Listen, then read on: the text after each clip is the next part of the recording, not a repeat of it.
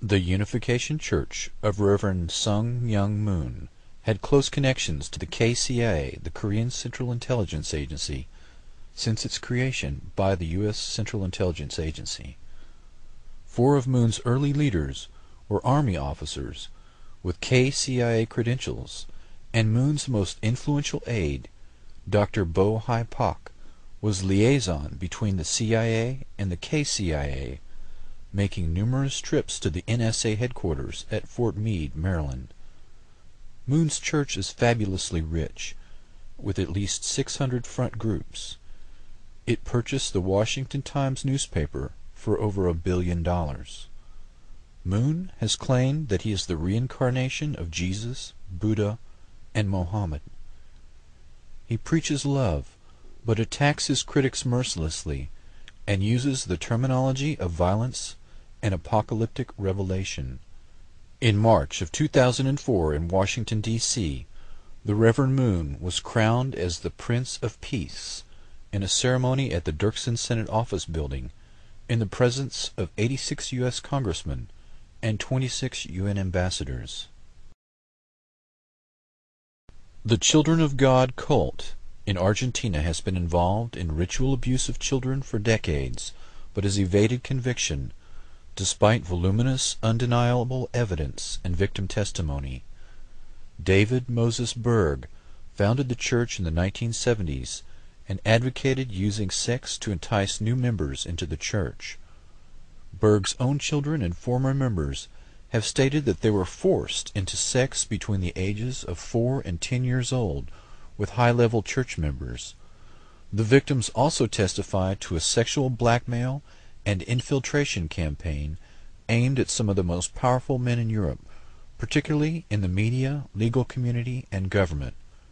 Powerful figures of political and financial support for the family include Libyan President Muammar Gaddafi, Chilean dictator Augusto Pinochet, and King Juan Carlos of Spain.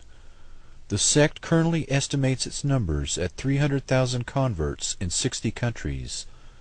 In 1992, the Family Children's Choir sang in the White House for Barbara Bush to kick off a Christmas show in the East Room.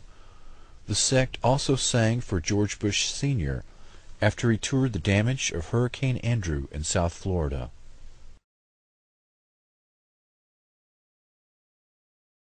The Cult Awareness Network was founded 2 decades ago in the wake of the mass suicides in Guyana that claimed the lives of 890 of Jim Jones' followers.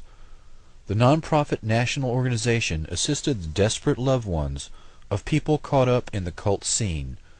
The organizations targeted by CAN were the KKK, the Aryan Nations, dozens of obscure fundamentalist and evangelical Christian groups, the Church of Satan, the Moonies, followers of political extremist Lyndon LaRouche, and the Church of Scientology. An organized blizzard of lawsuits produced judgments totaling $5 million and led to CAN's financial ruin. In 1996, their logo, furniture, and phone number were auctioned off by a bankruptcy judge. Scientology lawyers took possession of 20 years' worth of CAN's highly sensitive case files containing information on thousands of people who had turned to CAN for help in rescuing their friends and relatives. Scientology is known for harassing its enemies and retaliating against suppressives, people who ridicule Scientology teachings.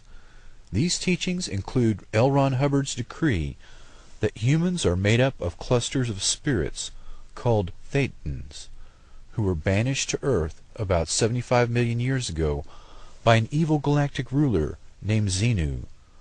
Hubbard was a pulp fiction writer who'd served in the Navy and hit it big in 1950 by coming up with the concept of Dianetics that he dubbed a modern science of mental health that remained at the core of Scientology practice. One of its staples is a simplified lie detector called an E-meter, which is supposed to measure electrical changes in the skin while subjects discuss intimate details of their lives. Hubbard claimed that unhappiness sprang from mental aberrations called engrams, and that counseling sessions with the E-meter could help rid them of them. Scientologists refer to the extensive and expensive process of clearing the mind in order for this to occur as auditing. But during the 1970s, the IRS conducted some auditing of its own and accused L. Ron Hubbard of skimming millions of dollars from the church, laundering it through dummy corporations, and stashing it in Swiss bank accounts. Although he died before the case was adjudicated, his wife and 10 other former church leaders went to prison in the early 1980s for infiltrating, burglarizing, and wiretapping dozens of private and government agencies in an attempt to block their investigations.